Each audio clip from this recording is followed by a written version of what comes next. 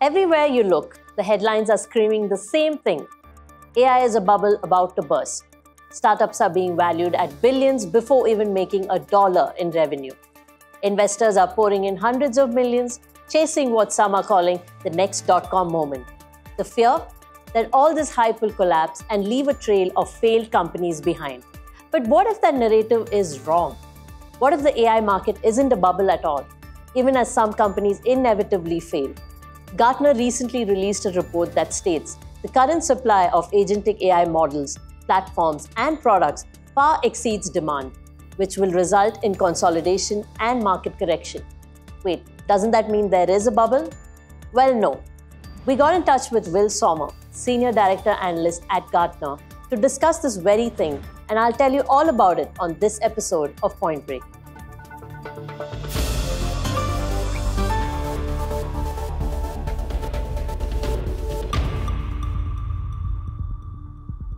Let's start with the fundamentals. Gartner's recent research shows a clear disconnect between the number of agentic AI providers and actual market adoption. Companies are launching these advanced AI agents, but adoption remains shallow. Implementation failures are high. Customers are dissatisfied with pricing, and concerns about hallucinations, liability, and security persist. From our perspective, like you said, there's a clear disconnect between the number of providers offering agentic solutions in the market and the size of the market for this technology, right?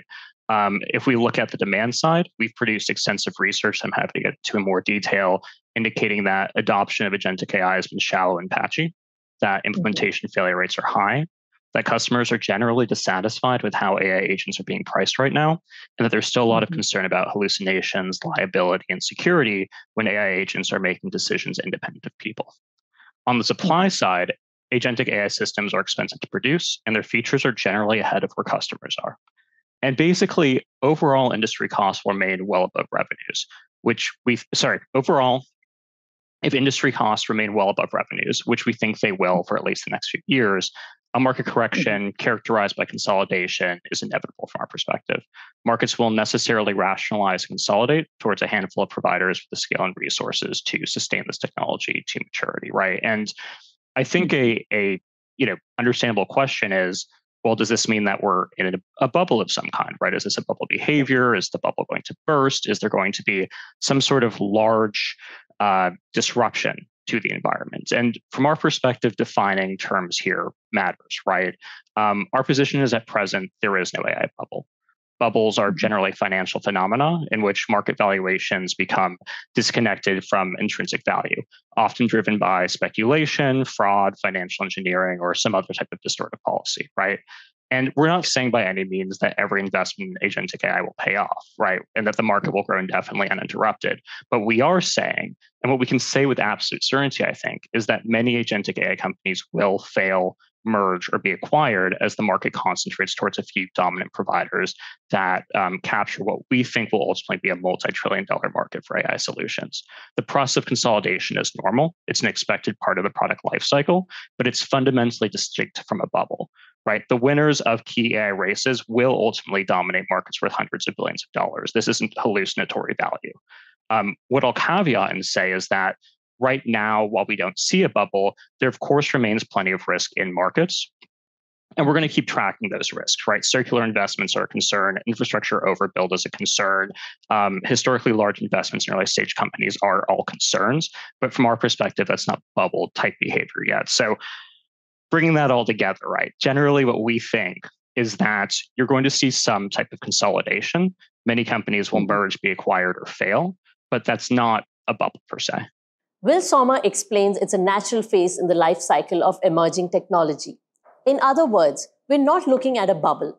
We're looking at a market with too many players for the current demand. Gartner highlights that the proliferation of AI providers launching agentic models, agentic integrated platforms, and other agent-infused products far exceeds the present demand. This oversupply is forcing the market to rationalize and consolidate, much like previous corrections in energy, telecommunications, and even the dot-com era. So the next big question is, who survives? Sommer points to two major differentiators, proprietary data and ecosystem. But generally, we think there are going to be two major moats right, in this new agentic AI space. One is going to be data, right? The ability to use and apply data to produce agentic systems that can accurately, do all of the things that humans can do now and more, right? The second is going to be ecosystem, being able to build these large integrated networks that allow seamless connection between what today are many different applications run by many different companies, right?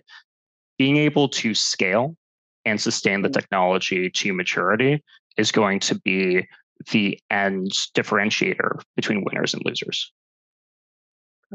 So can we sum it up and say the ones who are not having deep pockets are already out of the race? Because that is one of the key things. Yeah, I mean, from our perspective, right, there are many ways to win a race. At the end of the day, a winning strategy can be being a target for acquisition. It can also be identifying a new market for which today there isn't a dominant incumbent, right? What those markets look like, what they're going to be, who's to say, right? This is still an emerging technology. We're still very early in this race. But while deep pockets are going to be a key differentiator, it's not the only way to win in these emerging AI races, right? And there's not just one agentic AI race. There are many agentic AI races for different applications. Now let's tackle the elephant in the room, valuations. Startups are raising money at eye-watering levels, often pre-revenue. Could that indicate a bubble? Sommer is skeptical. Yes, there are going to be companies that are overvalued. There are always companies that are overvalued. The question of whether or not we're in a bubble is the market as a whole overvalued? And from our perspective, the winners of these AI races are going to be able to dominate multi-hundred-billion-dollar markets, right? And so the way that companies are approaching the current environment is that only one or two, maybe three companies will ultimately win in any given race. Those companies will dominate market share, and that market share will be massive, historically large. So from our perspective, this isn't a bubble in that there isn't hallucinatory value behind these investments, right? The investments generally are being made in the private sector still or by incumbent companies with significant resources to continue their investments, at least in the short term. And like I said, whoever is able to bring that product to fruition, become the dominant market player, they're going to win a massive market.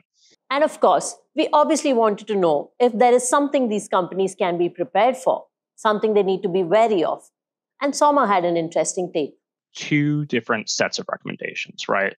The first recommendation is for larger companies. So that doesn't really answer your question, but for larger companies, we're saying look at the market, look for early signs of consolidation, and then pick out companies where it's cheaper to buy than it is to build.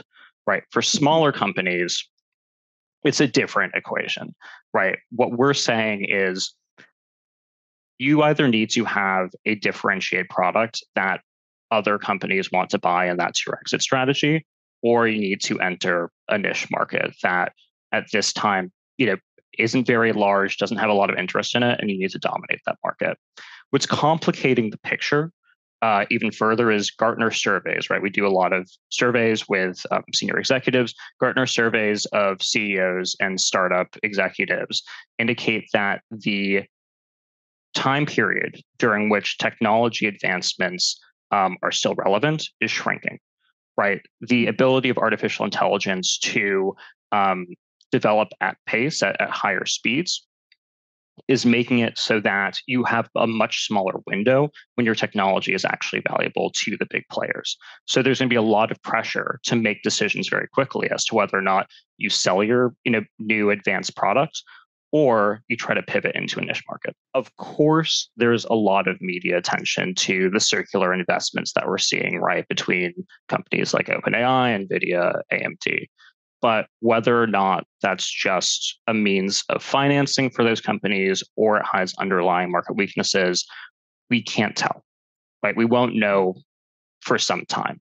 The same goes for these really high valuations for startups that may not have a product yet or whose product may not be, generating revenue. It's the old, .com eyeballs versus revenue dynamic, right? Where certain investments are being made pre-revenue. That could be a challenge, right? That could result in risk. The same goes for the infrastructure overbuilt. It's a massive amount of investment, right? More than broadband again in the early 2000s. But from our perspective at this time, we expect that demand will keep up with supply and that infrastructure is fungible, unlike in the 2000s, right? Microchips can be exchanged, moved, substituted, used for different purposes. A broadband cable is a broadband cable. None of those risks, to me, stand out as red light blinking right now, right? But is it something that we're going to continue to watch and we're going to continue to report on? Absolutely. So here's the takeaway. Yes, there will be failures. Yes, some valuations may seem dizzy. And yes, the market will consolidate.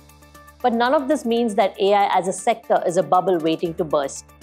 According to Gartner, this is a natural correction, an expected phase in the life cycle of a transformative technology. The winners? Those who combine deep pockets with differentiation, proprietary data, and robust ecosystems. The nimble players? They pivot, dominate niche markets, or become acquisition targets. And the companies that fail? Often those with undifferentiated offerings, unable to scale or secure a clear value proposition. And looking ahead, Gartner predicts that with consolidation, large providers will establish expansive integrated ecosystems and domain-specific models, significantly improving agentic performance. This is how AI moves from experimentation to real productivity gains. So the next time you hear the word AI bubble, pause, look closer. The hype may be loud, but the market is bigger than the headlines. The shakeout isn't the end. It's a reset. Follow Point Break for more such insights on the forces shaping AI, tech, and the future of innovation. I'm Vandana Nair, and don't forget to stay sharp, stay curious, and think AI, think AIM.